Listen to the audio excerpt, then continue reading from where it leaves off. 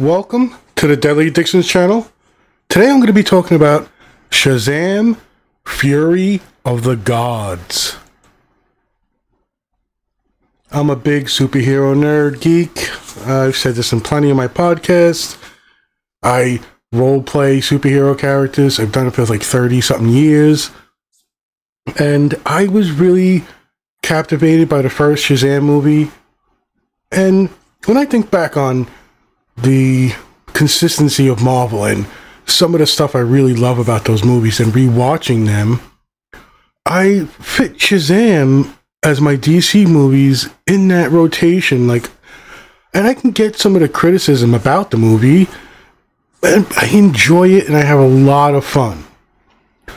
I had a lot of high hopes coming into this movie, and I avoided, like I normally try to do, most things online and watched the trailer or two.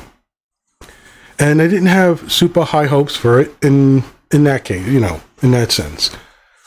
But Shazam Fury of the Gods is a good movie, I think.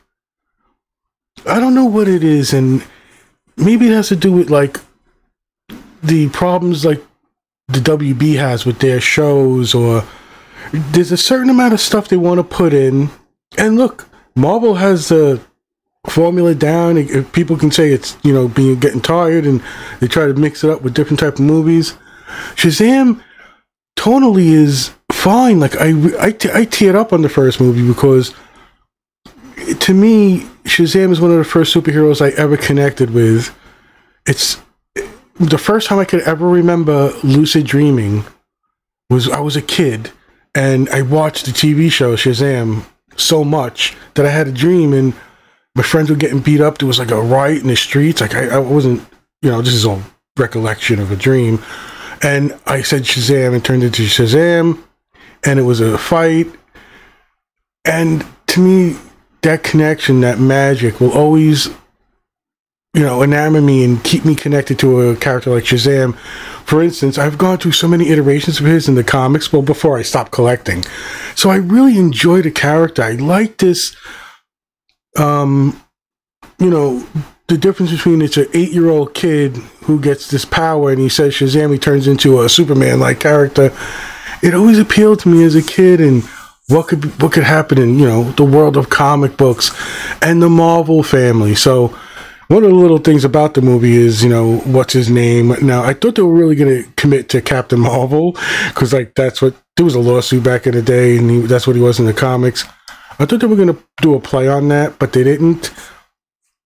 I love the Marvel family in that sense of what they represented in the comics for the time. I'm thinking back as a kid, the first comics I read, whether it was Spider-Man, it was probably mostly DC, because I have a brother who's older, a year or two older than me, and I think it filtered down to me. And I had a grandfather who had a comic books, not a comic book station, like a newsstand in the market. Anyway, I enjoyed this movie, but a part of me is saying this could have been a great movie.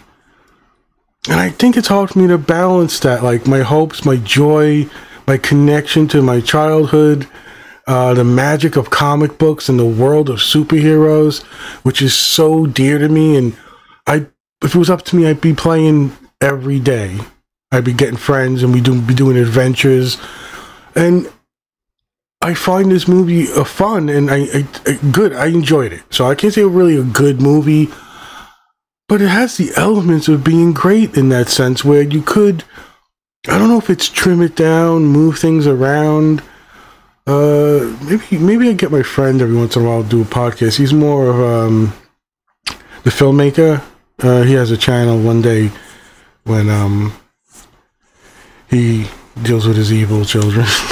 Any case, Shazam Fury of the Gods, again, I have fun watching it. A couple of times it really moved me. The music and the connection of how they use it is really impactful and done well.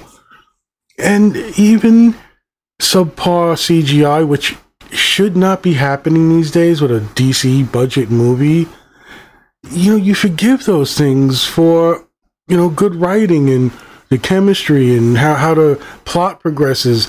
Again, with the CW shows, you got some amazing actors and actresses on these shows that are just filler episodes that take up 22 episode seasons. And, you know, where do you balance this out? And you got subpar characters in here, and I mean, you know, side characters in a sense, like the mother and the father, and it works in this movie, but it never works enough.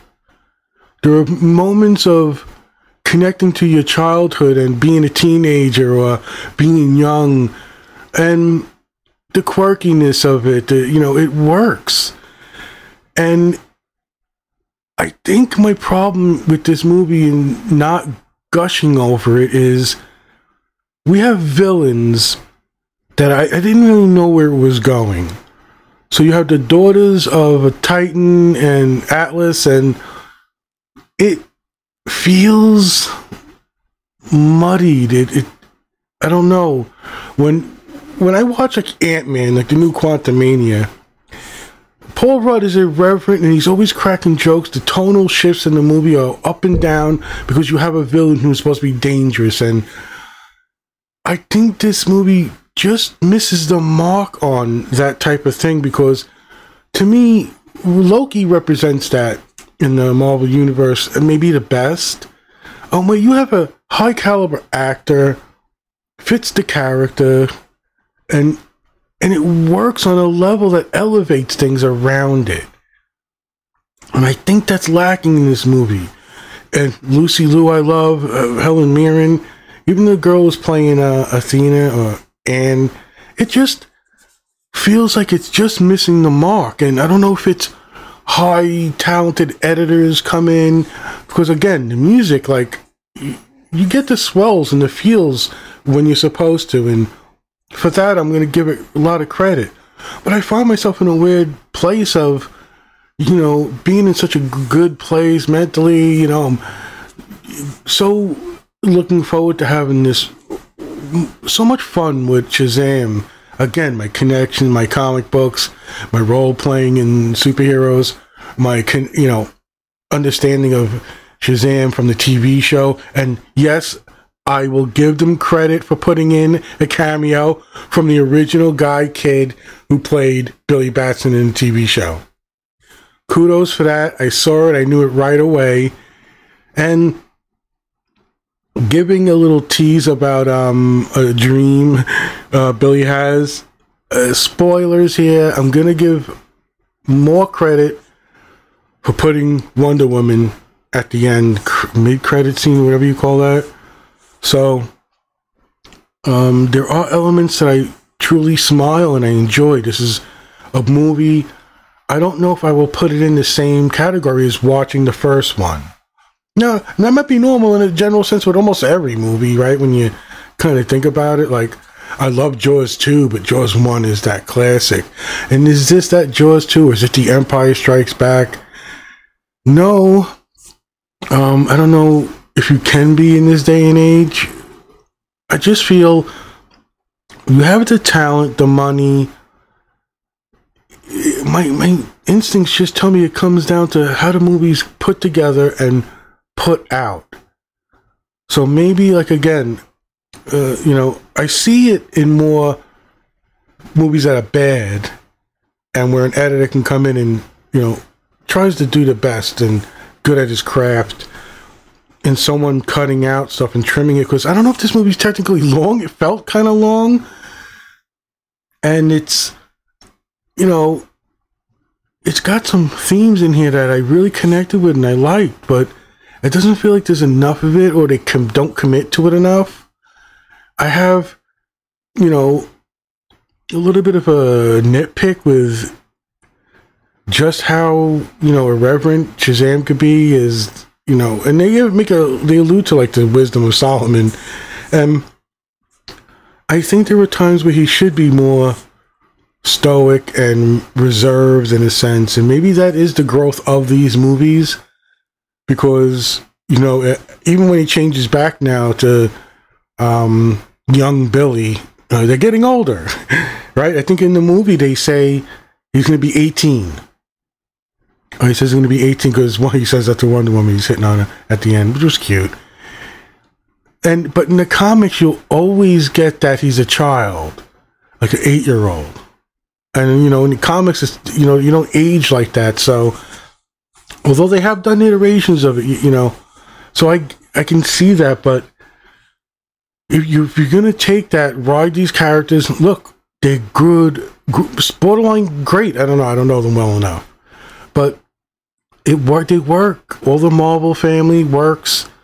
Some good writing here and there that just seems to fall short when it comes to the villain and the plot motivations in this movie. And, that could be something, a staple of superhero movies in general. How the villain, and I'll draw back to Loki again from the Marvel Universe, where you just maybe get lightning in a bottle. You have a superb actor, fits the role, and again, like elevating things. And you could have an actress like Helen Mirren elevate this movie. It doesn't feel like there's enough. If you cut things out, add things, maybe the stuff on the cutting room floor, maybe that's the balance here. But again, if this is a 2-hour movie, 2-hour, 20-minute movie, it feels, like the roller coaster ride was a little bumpy. It didn't have the right ebbs and flows to it. Again, though, I really have a connection to Shazam in my childhood, and this whole superhero thing is just up my alley. If it's not, medieval Forgotten Realms stuff, which is kind of a little scary because I'm a little worried about the Dungeons and Dragons movie. We haven't really had good representation, although I get a kick out of some of the other movies that they've made. And DC's in that spot right now where you got new people coming in, Henry Cavill's out, supposedly Gal Gadot is out, which is Wonder Woman's in this fucking movie, so come on already. Just get your shit together. Where do they see this going to? And as I'm watching it, I always foresaw, like in my head, moments where it could have really shifted into a fun, exciting romp, and sometimes it was just a little too long. There's a scene that how the acts go, they almost win but then they lose, and it's almost the end of the earth, and this tree comes out and is mutating things, and creatures are coming out like Cyclops and Griffins and whatever the fuck. And they had this scene where they highlight like one woman particularly, and it just felt a little too long because it stands out to me when things are going on around everybody. And I just felt like this balance of juggling all these things in a movie where you do have 5 characters that the Marvel family you're trying to focus on. You've got the foster family, parents, school stuff, general life stuff, because in this movie it's a couple of years after. They're called like the Philadelphia something, like Misfits or something. Misfits is actually another TV show, superhero show. But there's just elements of this that feel like they're either not drawn out enough or not compact enough. Again, the Marvel family, like some of the characters, you want to get to know some of them more. They're actually pretty good, even as kids. So again, you have 5 adult superheroes they turn into, and you have the 5 kids who are getting older.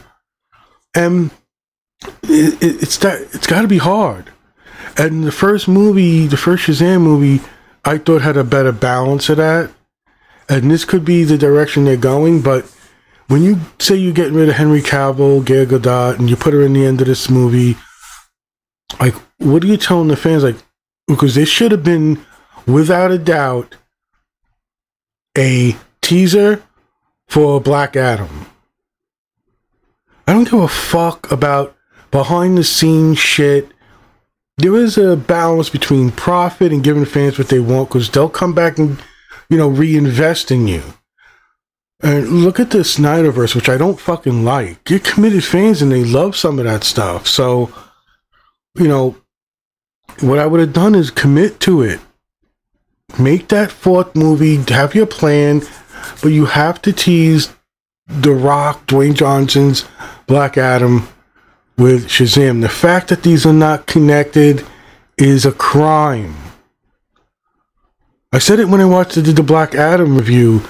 What the fuck are you doing putting Henry Cavill in there as the fucking end credit scene to motivate, jumpstart the bullshit that you said Henry Cavill was coming back and they booted him and he had to come to the fans, so, you know, I'm not back as Superman. It was so fucking bullshit. Why it should have been Shazam. There's no fucking way that should have happened. And I think it's an indication of these movies looking to be put out, and the care of the editing and the flow is not concerned to them. Because like I said, I don't think this is a bad fucking horror. It's not a horrible movie. I think it's a good movie and I enjoy it.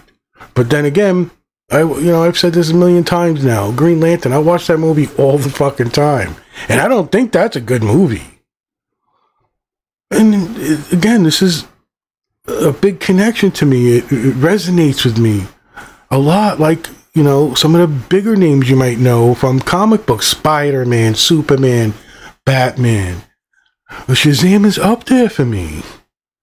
Again, my first lucid dream, I was a little kid. I was always living in my mind anyway, you know, sort of introverted in that sense.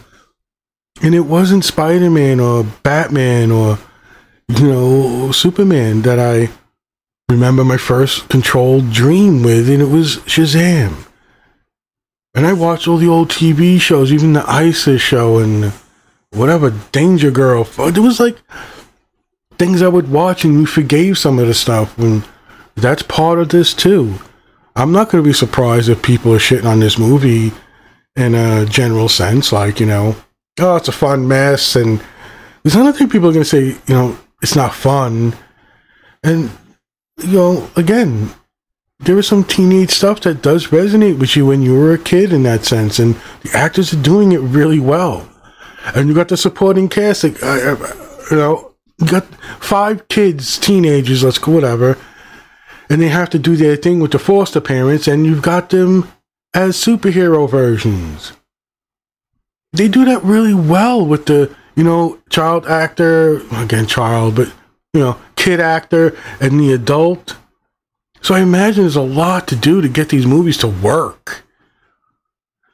And maybe I'm giving a little, you know, benefit for that because, again, I'm connected, I love it, I'm a geek. This is all part of my fucking, you know, this is right up my alley. The first movie moved me in a way, you know, that I so enjoyed. I talk with my friends about it. And the first one made a mistake with using the first villain. You should have made these deals from the beginning and had the teasers for Black Adam, and I don't give a shit about how well it did or performed. Sometimes you just commit to the movies. Look at the original Christopher Reeve Superman movies. 1 and 2 people will defend, and they will talk about certain cuts of the movie. The Donner cut, this and that. And it's so riddled with, you know, character scenes that it wouldn't even hold up today, I don't think, in that sense. But when people think of Superman 3 and 4, it doesn't, you know, resonate well, but it doesn't ruin and tarnish like what Christopher Reeve did. And I think maybe when you're giving, you know, an audience some of what they want, you're having fun, and you get the same director, right? The love's gonna come through. I think that's here. So let me see. You got directed by David F. Sandberg, written by Henry Gayden, Chris Morgan. I think it's the same director. Maybe one of the same writers, that type thing. You know, it's good to have this cohesiveness. And in the first movie, I think they handled, dare I say, the villain better and his gargoyle demon type things. It had a more you know, focused angle on certain things where, although, you know, it resonates with me with you know, the character having a little crush on something, there's a little love interest, you know, I don't want to say, like, they're fucking kids, teenagers, but, you know, there's that connection that forms, and some of the elements and the places they find themselves, I think that is connected to the people who did the first movie coming in. But I don't know. I find myself a little confused with, you know, where my state of mind is in some of these movies, because, you know, I don't do the. I mean, maybe I should just do it even if I don't put them out. But actually break down the movie and go through parts, and maybe I would even reveal things about myself that I don't really know, because it helps in that way.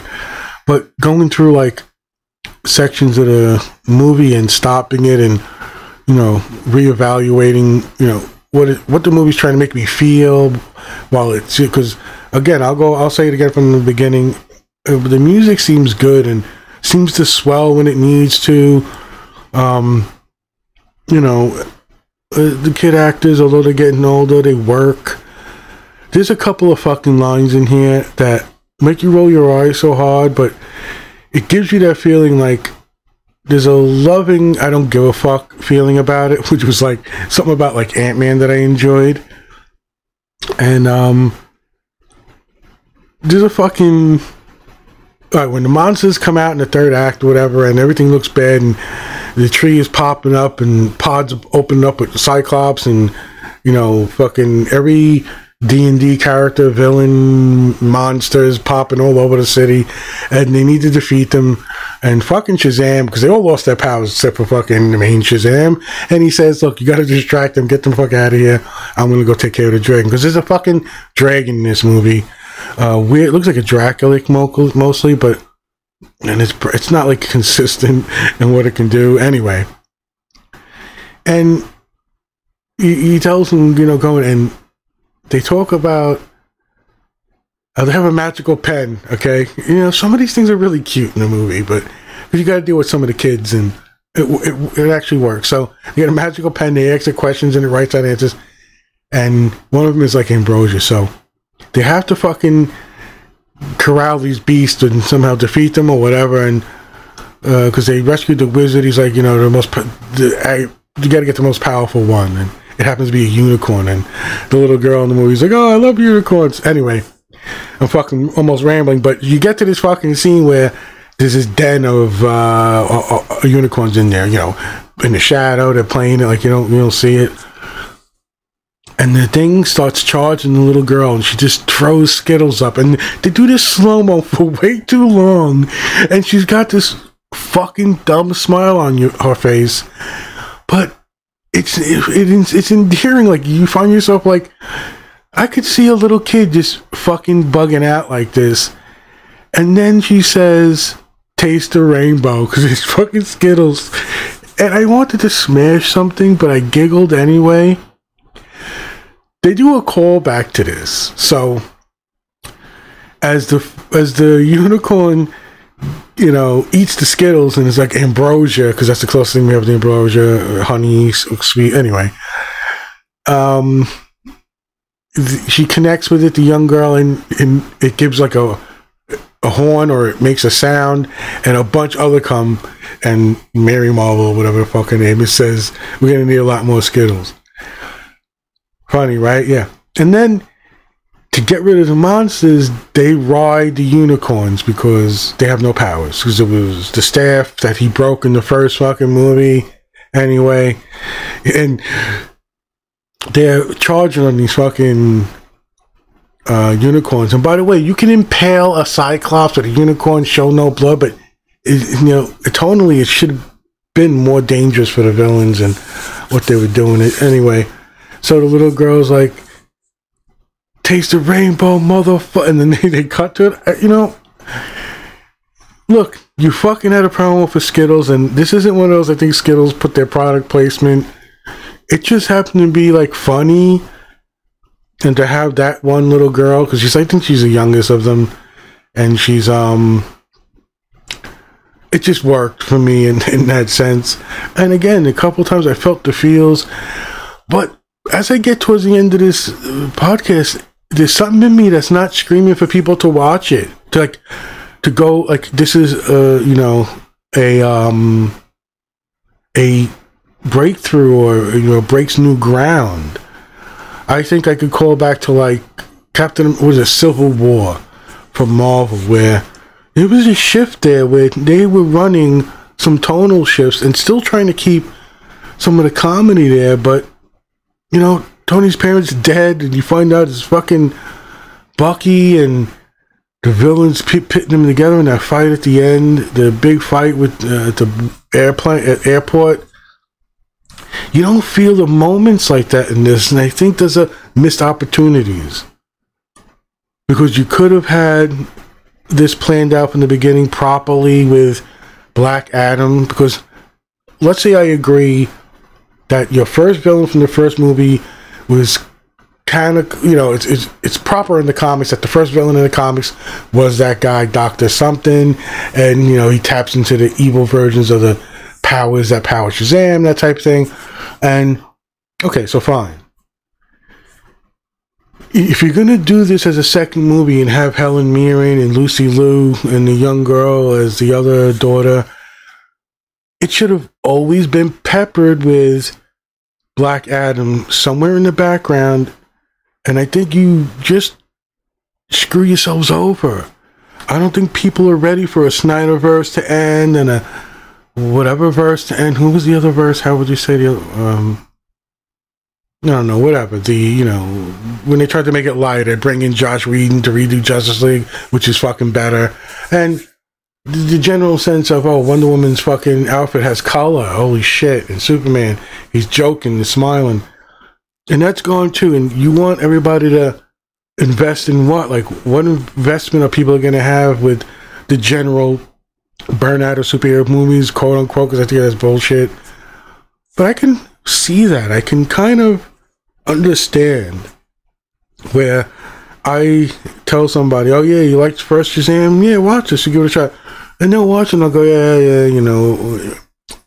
I just, you know, again, see these moments in my head as they're coming up in the movie, and watching it, you know, one time in a movie theater or something is a little different when you're with your friends or, you know, your girlfriend or whatever, and then when do you watch it again, and is it, you know, what's going on in your life and all that stuff. But I'm a little perplexed that I don't have so much joy and glee for this movie as I should.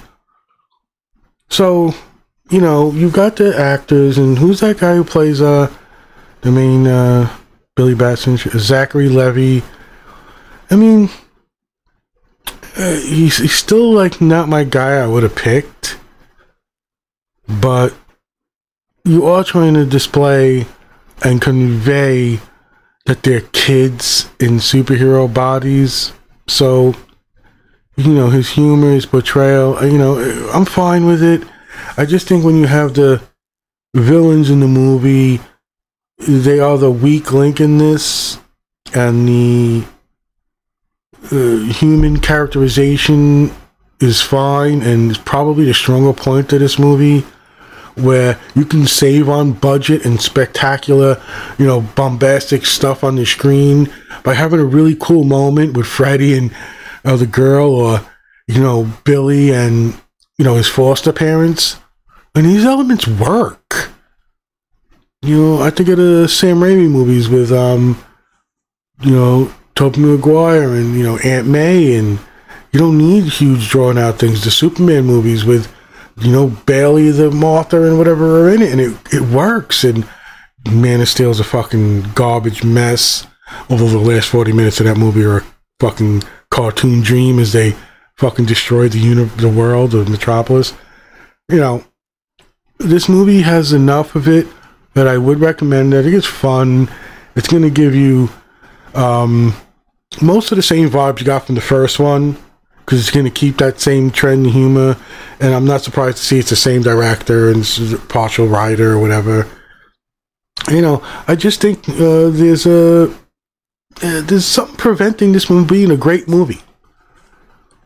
And I don't think there's a real super big problem with the movie. Like, you know, again, this is just seeing it real quick, and it's a, you know, like I said, the moment, the night, what you're doing, you're reflecting on it, and I just want to get this out and wonder why, like, the little kid geek in me is not geeking out as much as I did on the first one. And again, that could be just the Jaws, the type thing, but we do recognize elements of why The Empire Strikes Back might be better than the first one, or you know, in that general sense. Like, it happens. This missed the mark in it, but it had the elements that are there. And sometimes I think maybe that could be worse. It could be not worse, and you know, but in the sense that you have such great elements here. Again, I'll call back to the Flash TV show. This Flash TV show has some of the fucking best portrayals of characters, and you connect and love.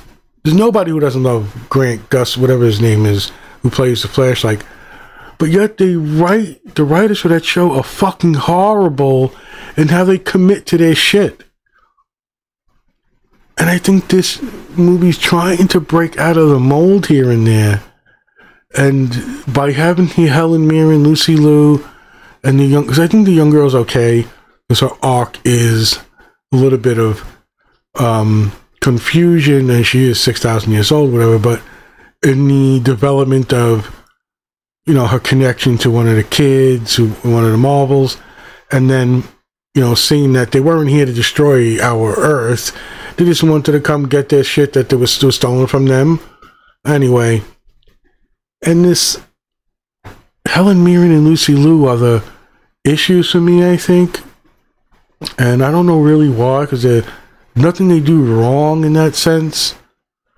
And, you know, I guess it's, you look at all the elements of this and they come together pretty well.